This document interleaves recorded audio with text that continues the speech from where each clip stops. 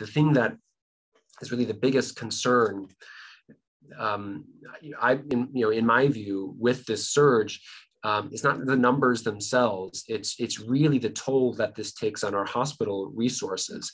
And we have a very worn out hospital staffing system in Wisconsin and the US. I was in the hospital this morning talking to nurses, and they are tired and burned out.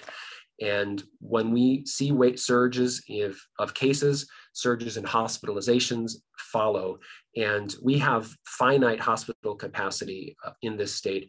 And our frontline healthcare providers have been doing this for a year and a half and are worn out. And so this is, I think, one of the guiding principles here is that, yes, young people are at relatively low risk, but all cases, as they can spread to people who are vulnerable, people who can likely be hospitalized, and that could really put people who work in hospitals and people who need hospitals for any acute medical problem really in harm's way if we outstrip those resources.